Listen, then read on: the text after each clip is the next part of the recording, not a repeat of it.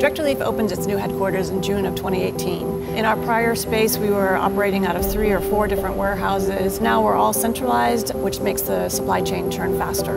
The new facility is 155,000 square feet, which was about 50% more than all of the previous facilities combined.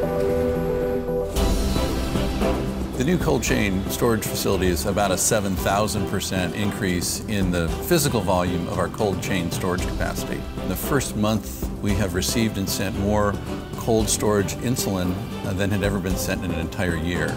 If you do not keep medications within their temperature range, they lose their effectiveness. FedEx SensorWare devices help us make sure that while the product's in transport, it keeps its temperature and we know exactly where the product is. Without that, all of our efforts would be for nothing. The building would not have been built without FedEx's support. The company has a deep appreciation for the importance of good logistics and humanitarian activities. As we look forward, we know that we are in much better shape to respond to people when they need it in a way that's appropriate, and that would not have happened without the generous support of FedEx and its team.